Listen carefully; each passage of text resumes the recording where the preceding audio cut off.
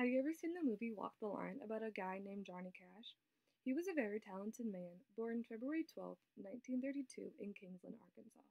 He grew up working at his family's farm, which was during the Great Depression. He loved listening to his mother's folk and hymn songs. He just loved singing in general. It's something that made him occupy his time. He stayed there till he graduated high school in 1950.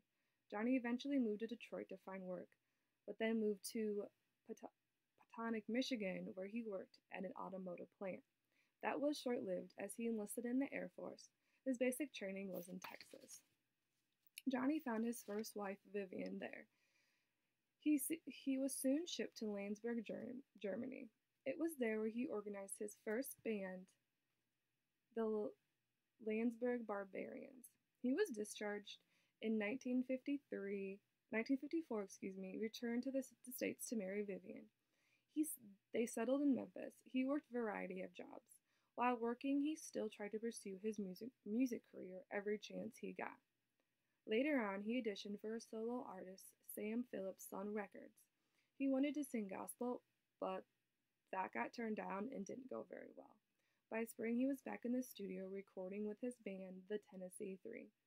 They finally released their first song, Hey Porter, but it didn't go well.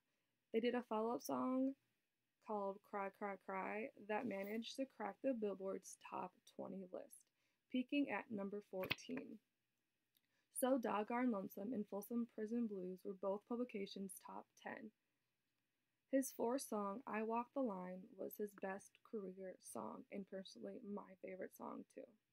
It shot to number 1 and stayed there for 43 weeks and sold over 2 million copies. In 1956, he was invited to sing at the famous Grand Ole Opry. Same year, he racked up new songs and working more than 200 dates that year. Following year, he switched to Columbia Records. Remainder of the 50s and start of the 60s, he continued to produce new songs.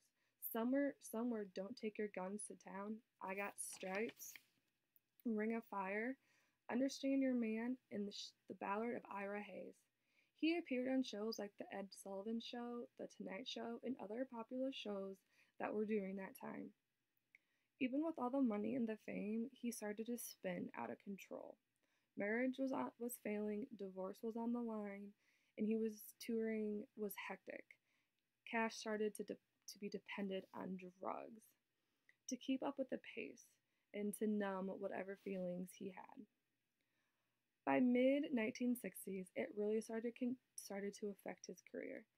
But by 1967, he seemed to overcome his addiction with the help of his singing partner, June Carter.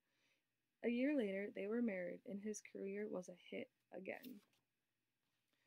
Through the year into the 1970s, he was at the top of his game. He did a live recording at Folsom Prison and sang One Quentin. Both went gold and won numerous awards, like Country Music Association's Entertainer of the Year and Male Vocalist in 1969.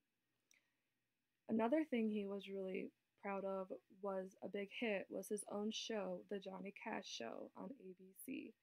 In 1980, Johnny Cash was the youngest living inductee into the Country Music Hall of Fame, also in the Rock and Roll Hall of Fame. He then joined Willie Nelson, Waylon Jennings, and Kris Kristofferson to form a group called the Highwaymen. They released 3 albums between 1985 and 1995. Even battling with health issues, in the 1990s, he was still a famous guy and loved to perform. He lost his wife unexpectedly in May 2003. Cash eventually passed away September 12, 2003, from complications from diabetes. In 2005, a film was released called Walk the Line. It was an Oscar nominated for Best Picture. They had 7 children between them: Carlene Carter, Roseanne Carter, Rosie Carter, Kathleen Cash, Cindy Cash, Tara Cash, and Johnny Carter Cash. If you haven't seen the movie Walk the Line, you should. It's pretty great, and it is children approved. I've watched it with kids that I have babysat. I hope that this video about Johnny Cash was excellent, and you learned a lot.